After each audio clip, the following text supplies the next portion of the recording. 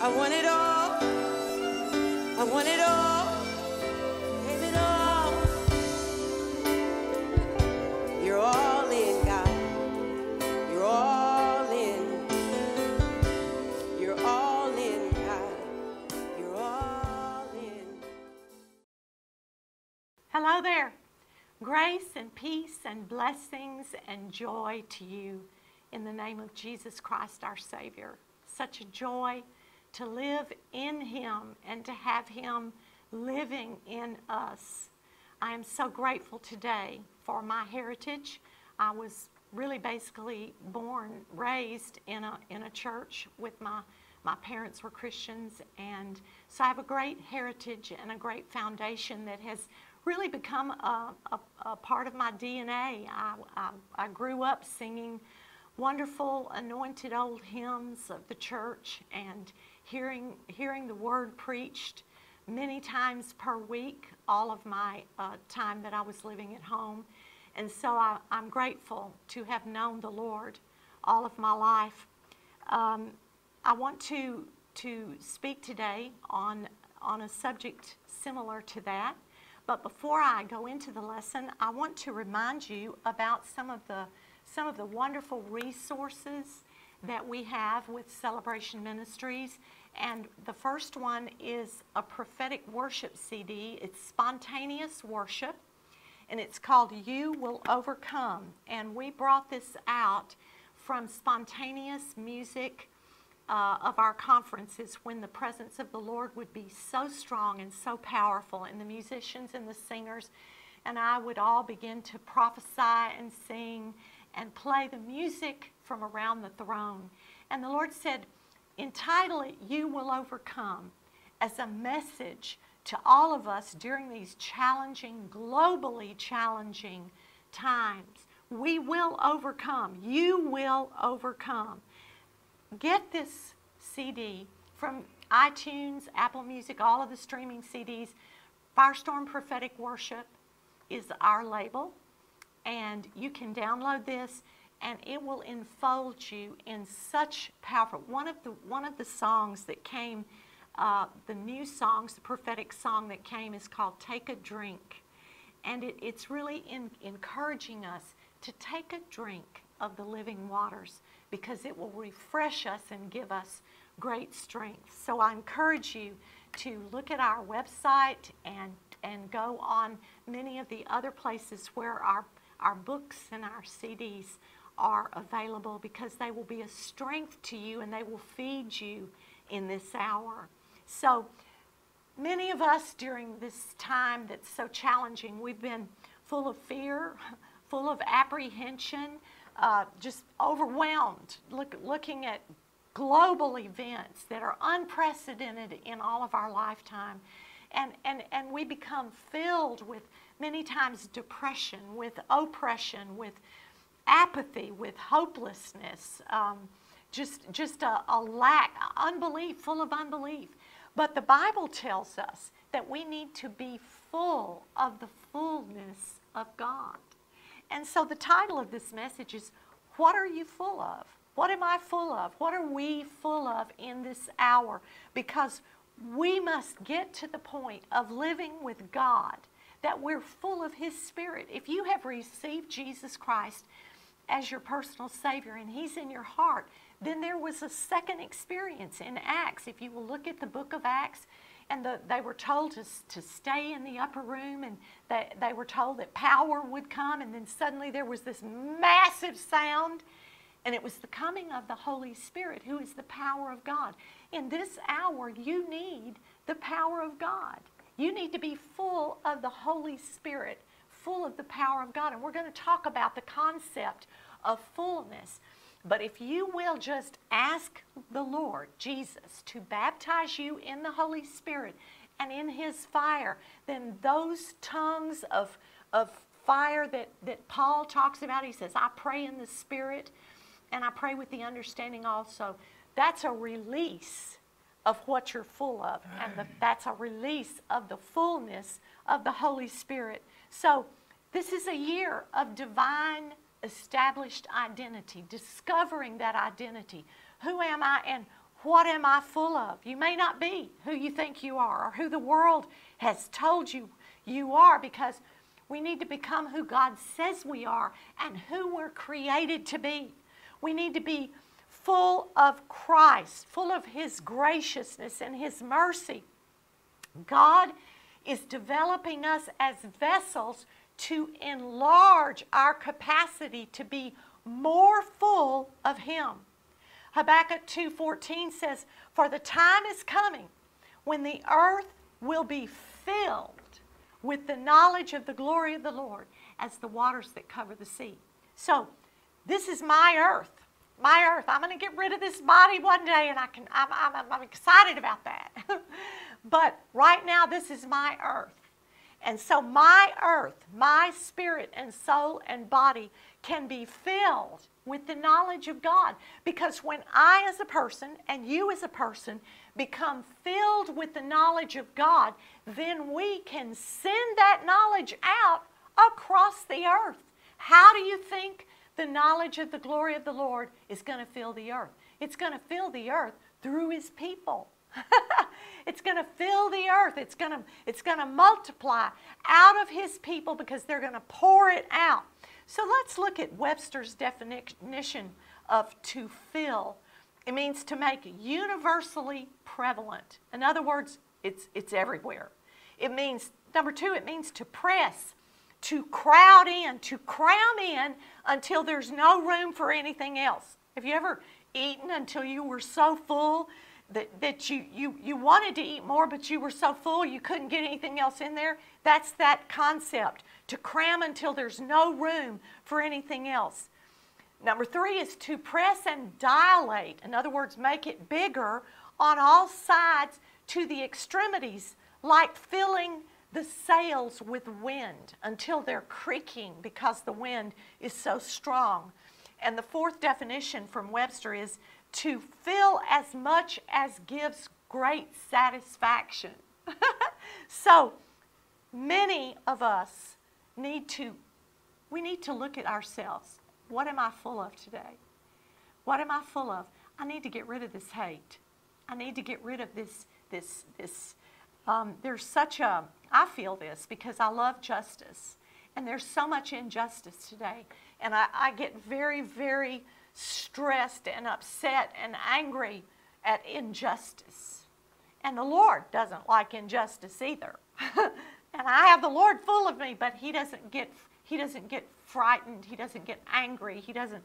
So we need to get this poison, all of these human emotions and all of these things that come from the enemy of our souls. We need to get rid of them and learn to be filled with kingdom, the kingdom of heaven's fullness.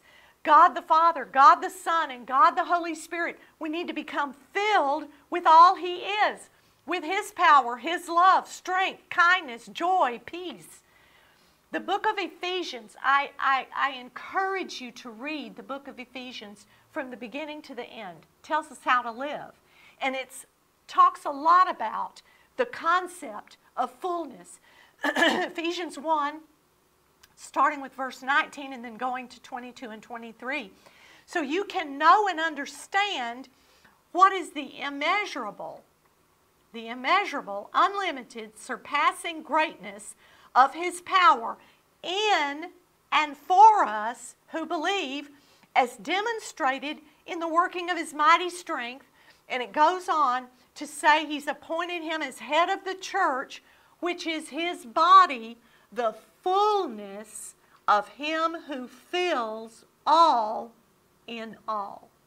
He is the fullness in the church. So we're not availing ourselves of what we've already been given. We've already been given the fullness of Him.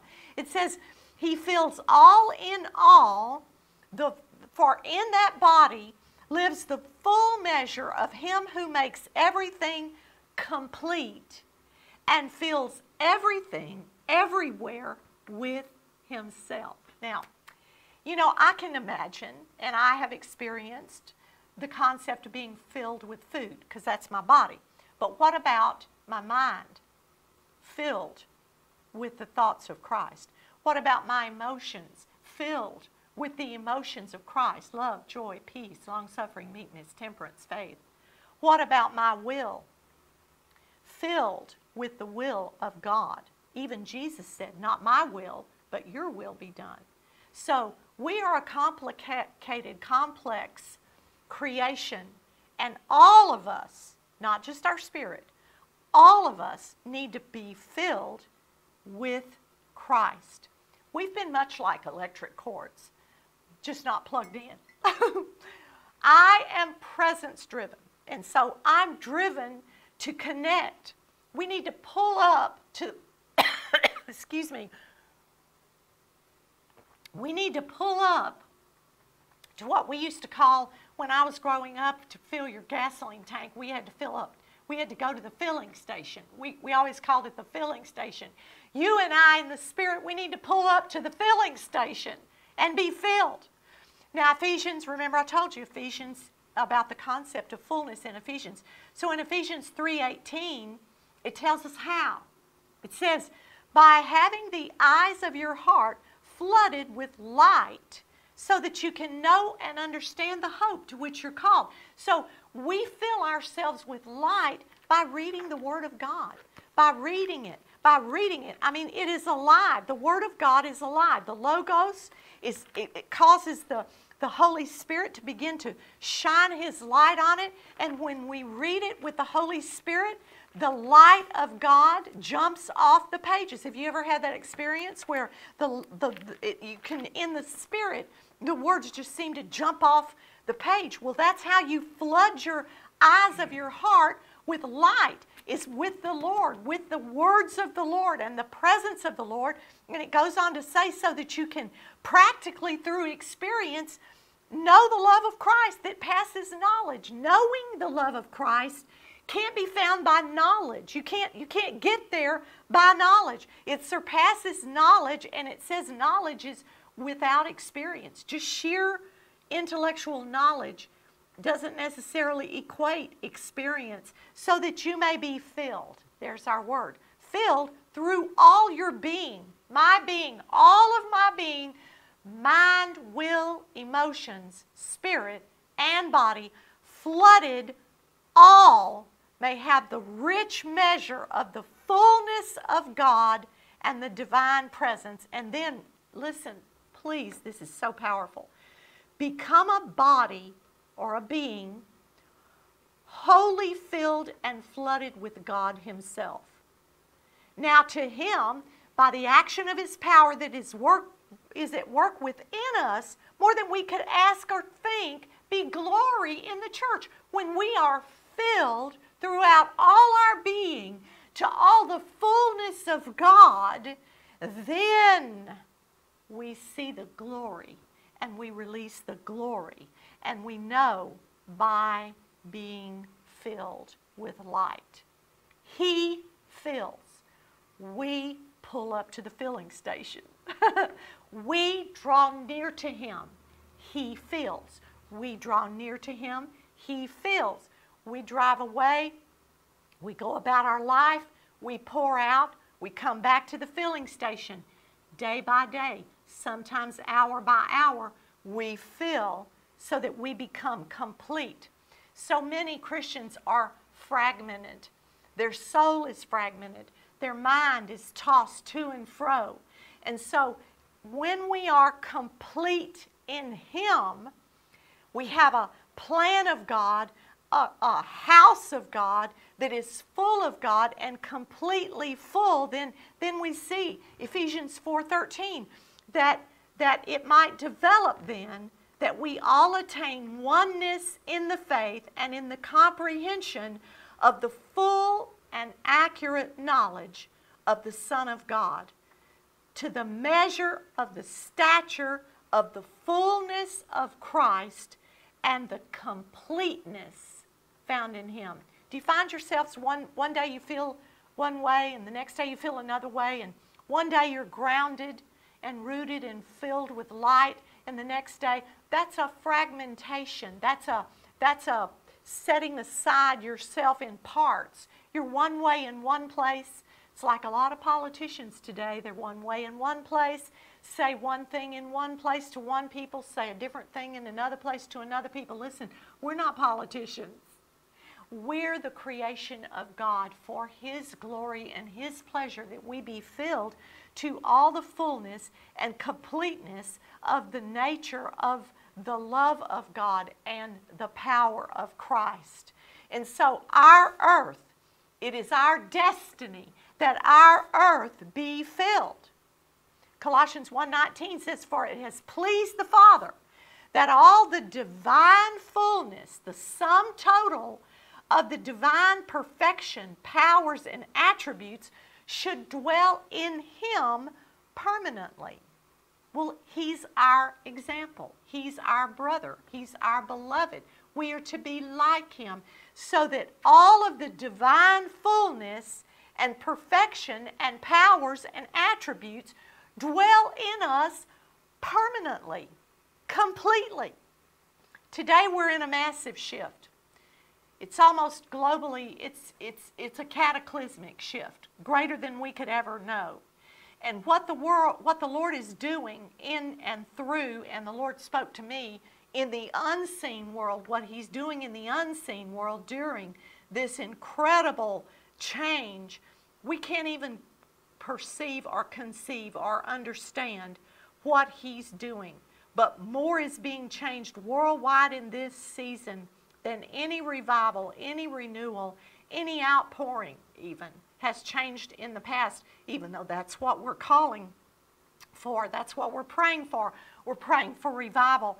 So we must be in tune with God about the changing of our heart, of our nations, our families.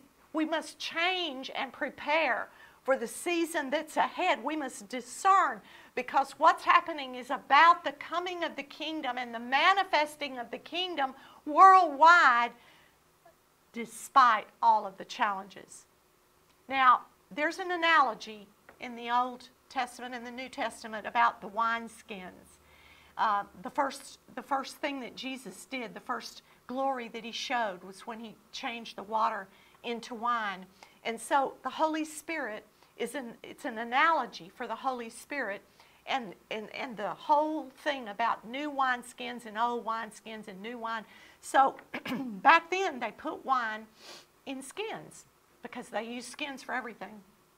And so when the wineskin would get old, the skin would get rigid and hard and brittle.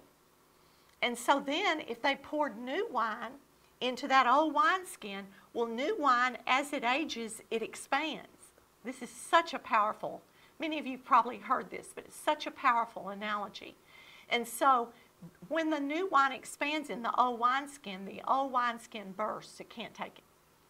So the new wineskin is changing our perspective, changing our paradigms, changing our opinions and our mindsets to prepare for the new season, the new wine, the new thing that God, the Holy Spirit, is doing, so that we are stretched as that new thing begins to move throughout our being. We are stretched to contain the expanding of the kingdom. It's got to expand. We need to change our wineskin periodically because the kingdom was, it is, and it's coming. And it's expanding day by day by day by day. And that new wineskin must be ready to receive the reality of the spirituality, or the real works of the Spirit.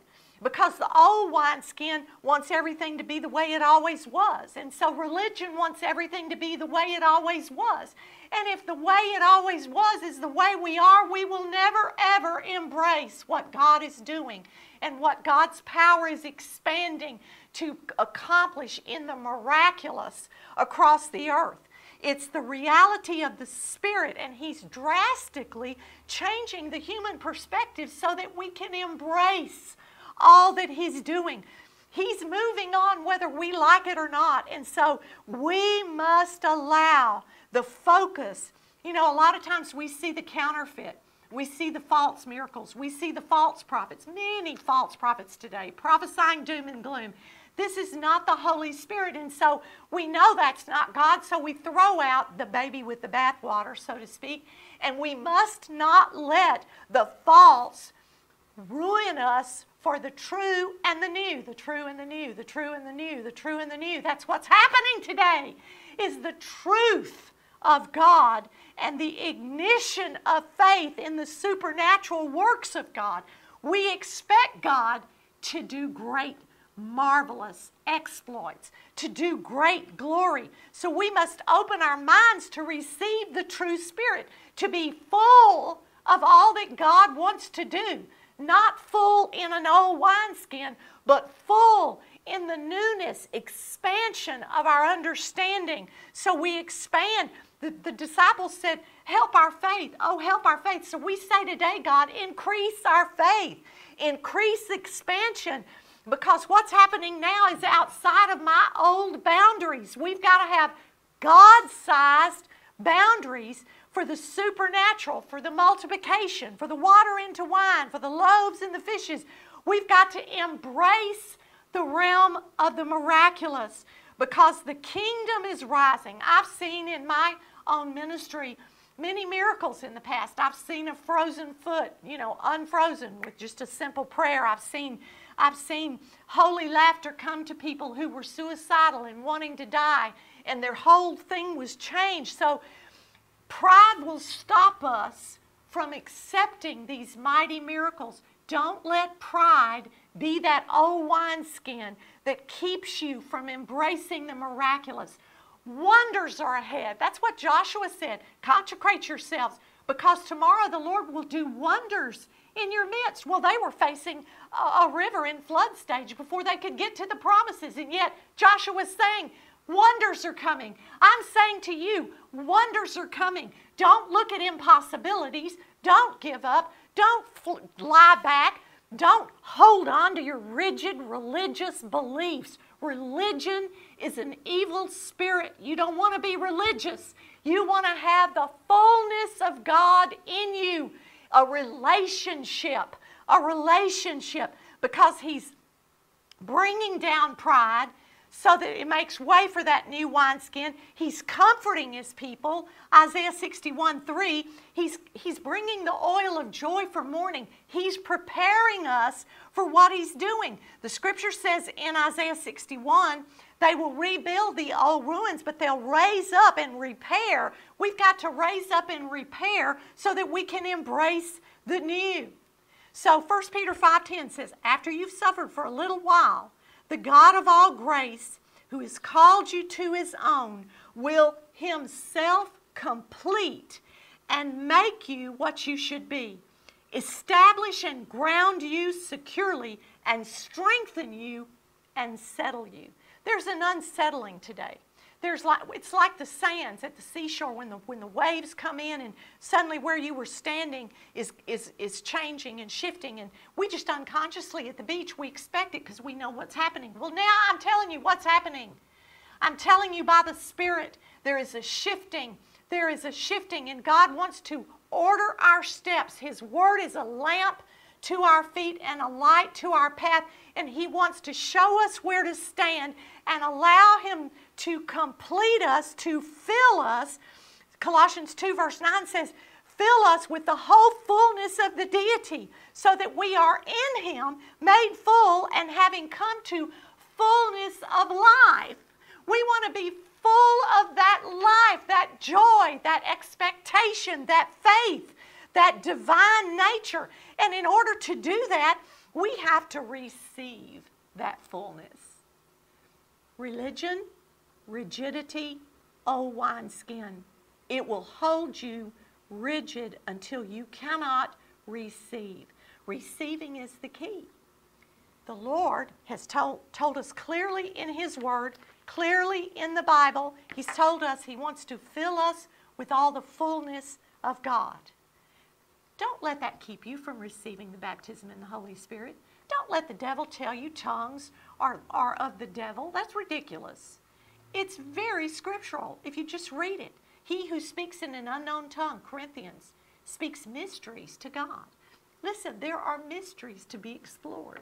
There are places to go that you've never been before. This is an exciting time to be alive. This is a time to receive all. Listen, I'm desperate for God. I'm hungry for God. I want all God has. And you need to be that way too, because when we have that hunger and that desperation, we say, I don't care what it looks like. I don't care if it makes me look undignified.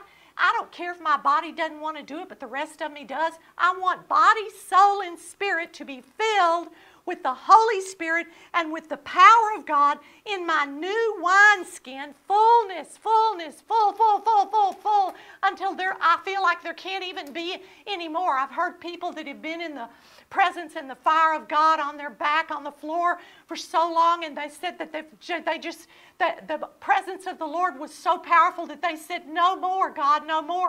And I've always said, I'm never going to say that. I'm never going to say that, because I want so much of God. So I impart that to you, that hunger for the fullness of all that God is. That pattern in our lives is love and joy and peace. All that the kingdom is, because of the fullness of God that is in us. We are kingdom residents. We are kingdom of heaven residents. We live in a kingdom that is in this world, but not of this world. And it is full of power and love and peace and healing. It's full of all that God is. And so, Lord, right now, in the name of Jesus, everyone under the sound of this voice, we pray that we be filled. We open ourselves and we pray that we be filled to all the fullness of God, to all the divine fullness permanently in our mind and our will and our emotions and our spirit and our body, to the fullness of God. Touch our physical bodies, God, not just so we can be healed, which we want to be healed, but touch our physical bodies that we can sense and understand and receive in the body as well, not just mind and soul and body, but in body as well, the fullness of God, the fullness of that presence that is, it's past knowledge. That love is past knowledge. Lord, we ask you to give it to all those under the sound of this voice, the fullness of God. Reach out to him today and receive the fullness of all that he is, so that you can be transformed from glory to glory to glory in him. Amen. Beautiful one, beautiful.